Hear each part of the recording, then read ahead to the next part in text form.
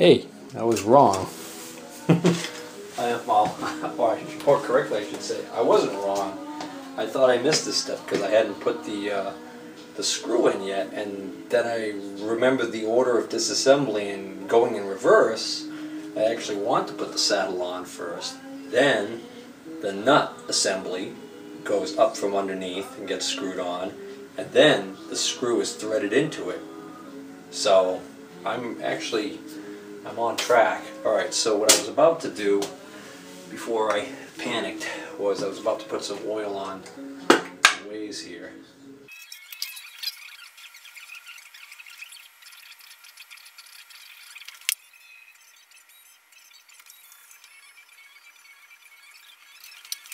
Alright, now I got the jib all cleaned up.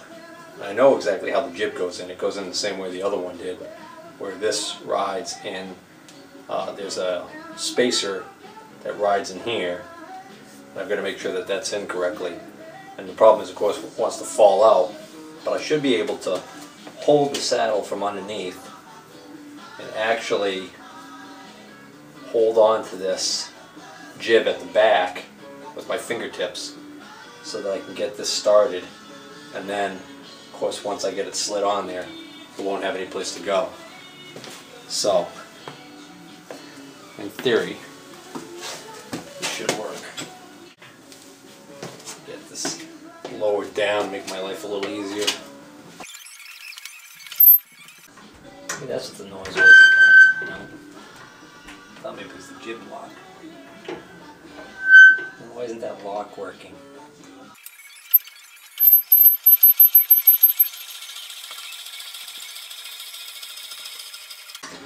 Guess that's low enough. So I set up a board across the legs of the crane and stacked a couple boards on top of it and this nice big block on it. My plan is, or was, to actually put the saddle on that, and then what I did to prepare myself was I lowered the knee all the way down, and I wasn't cranking it very hard, but what happened was it basically just all of a sudden stopped, and so then I went the other way and lo and behold it wasn't working. So I took a look down in here and I can see the shaft is spinning in the pinion. It looks like I actually broke the key. So the shear strength on that key wasn't very strong apparently. But either that or I don't know my own strength, but it didn't seem like I was doing it that hard. So now I get to take that apart again. Alright, I unscrewed this whole assembly so it should come out, but it's kind of sticking. Which if the key's sheared and it's not lined up perfectly right, it might be causing the shaft to bind.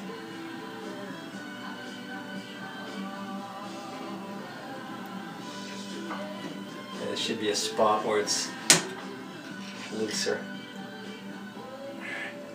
Just found it. Maybe not.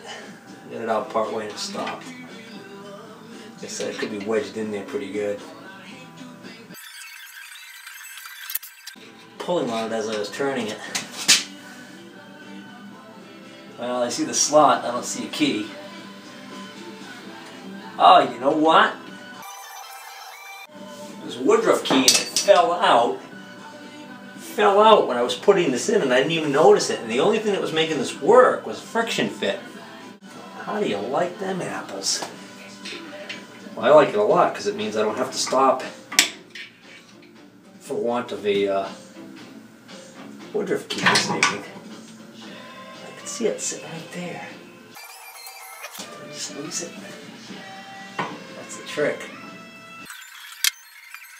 I should have grabbed the magnet. I think now it may have fallen down into an area where I can't reach it. Oh, I see it.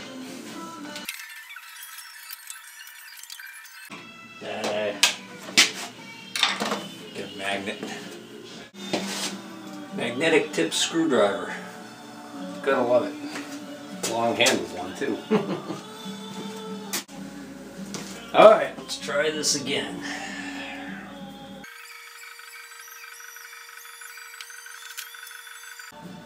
Alright, so I can see where the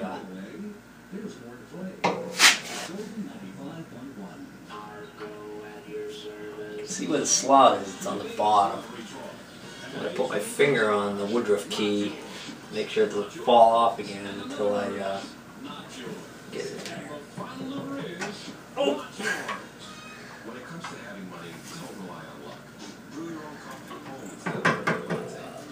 I think I got it. Got it in far enough that I can rotate this now, I think, so that it's at least on top.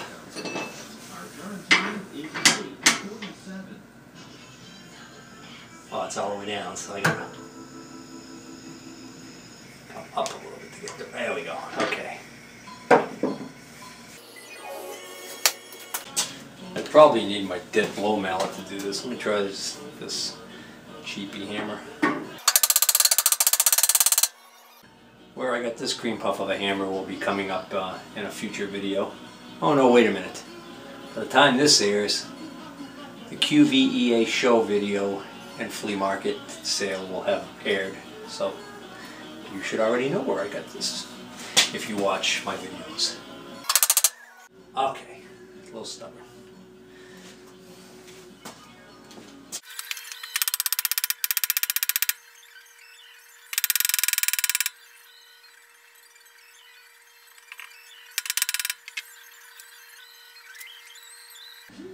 Come on. Yeah, of course, now the screws don't line up. Alright. I think I can cheat here. All it takes is one to get started. Well, I've got a problem. The other night, I reinstalled this shaft. I know that the Woodruff key stayed put, so that's good. Problem is, you can see there's a little bit of a space there. This shaft, I think, needs to go in a little further, but I can't push it in any further the way it is. But more than likely what's happening is this pinion gear was being pushed that way as I was driving the shaft in. Okay, so the problem this is causing for me right now is with this pinion gear being pushed out too far, it's meshing too tightly with the teeth on the other bevel gear. So it doesn't feel good at all. And the problem with that is that will cause excessive premature wear of those teeth. So I've got to back that out. And I can't back it out too far, because if I back it out too far, that'll create excessive backlash in the knee adjustment. I've got a couple ideas how I'll be able to move that over. But before I do anything else, I'm just going to try and see if I can tap it over. It's kind of a bad angle to really get a hammer on, but maybe I won't need to move it much.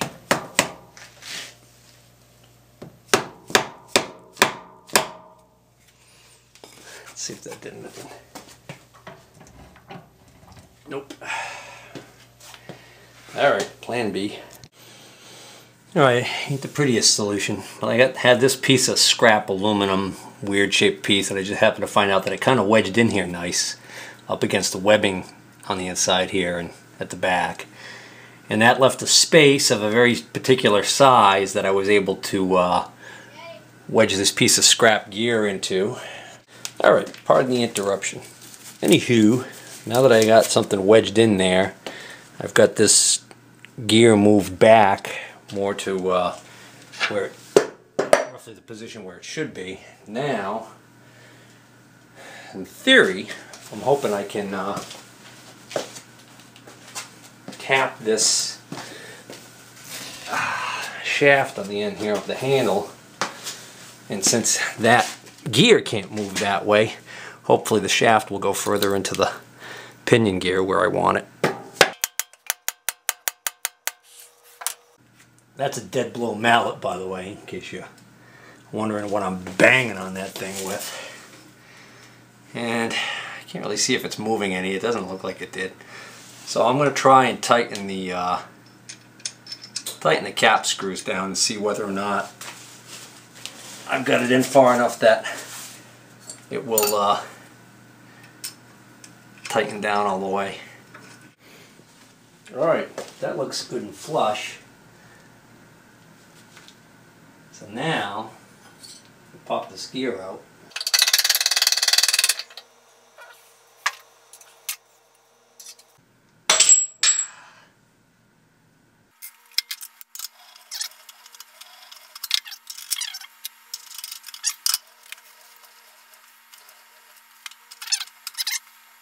Before I go any further, I dropped that aluminum gear and it fell down behind the partition there. Hopefully I can get that out.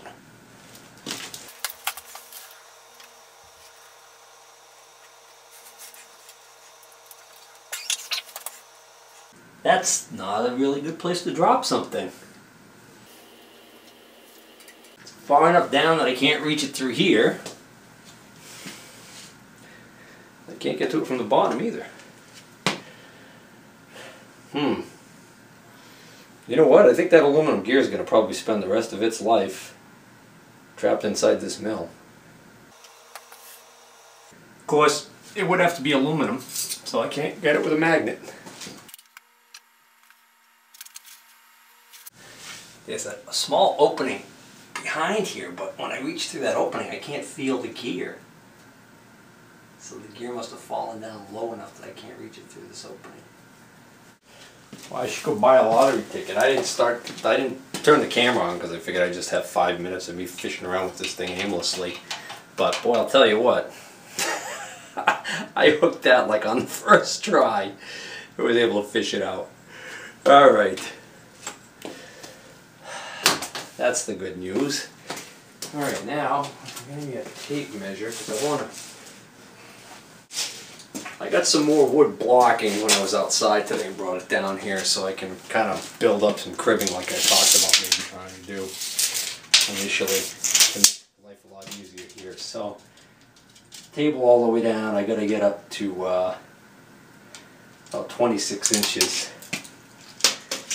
So, got a ways to go there. But I should be able to get close. Even if I get close, it'll help. So, that's what I'm going to do now. Let's see, I want to put my plates back on.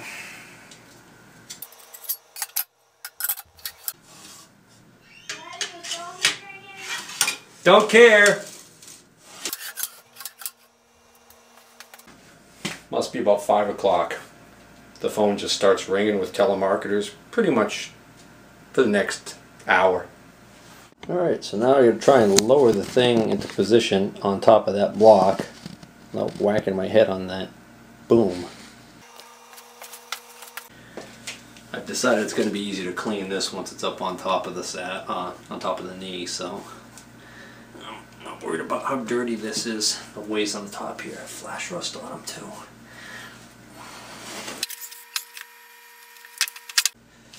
Okay.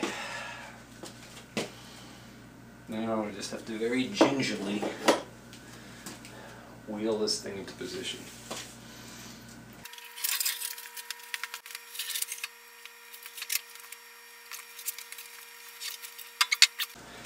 Got the jib.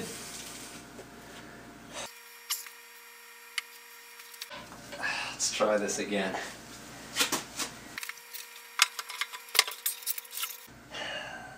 That's the way that goes. Whew. Well, my back's gonna be hurting tonight. Uh-oh. I just raised this all the way up to clean the saddle and realized that I forgot the little plunger that sat in here, sits behind the jib on this end, and is the lock for the saddle. So what I'm wondering is, if I take this handle off and screw this, I wonder if I could just slide that little plunger in from this side. Yeah, I got a feeling it's not going to clear the threads. Well, no way to find out. Let me go find it. Alright, I found them, and there are two. There is one for the saddle, and there's one for the table, and they're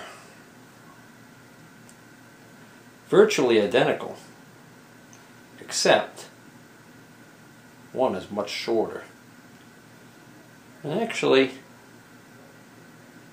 well, yeah, eyeballing it, they do look like they're the same diameter also, so I've got to figure out which one of these goes where. Now let's see, if I put this long one in here, that handle there is going to not be threaded in far at all before it's hitting. So that's a vote for this not being the one for the saddle. Whereas if I put this one in, there, that looks about right. And just to double check, the other one needs to go here in the table. If I put this one in the table, it's going to reach about here. Yeah, this is definitely the table, and this is the saddle one. Now, for the million-dollar question, will it go in the back way? I think it will. But I've got to make sure the slant is facing the right way, like that. And I also want it to stay that way going in. So if I push it out like this, what I want to do is I want to push that straight in without it turning. I think I got it. So let's pretend that that wasn't smart. Alright. So let's see, that would be the unlocked. That's unlocked. That's locked. Alright, it works. Good. But, I'm going to take this back out because it's going to be real easy for me to clean this area right in here with this out. First I'm going to pick up that other little part before I forget about it. Oh, I had slid this out for a reason. Slid this out so that this stuff won't want to run down onto my nice clean knee assembly that I already washed. Now you can see why I didn't want to screw that thing in right away.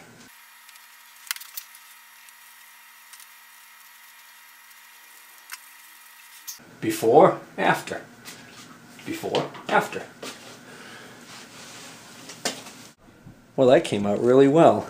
That's only about 15 minutes worth of scrubbing with just a cloth and the rag. The ways on the top get a little more work.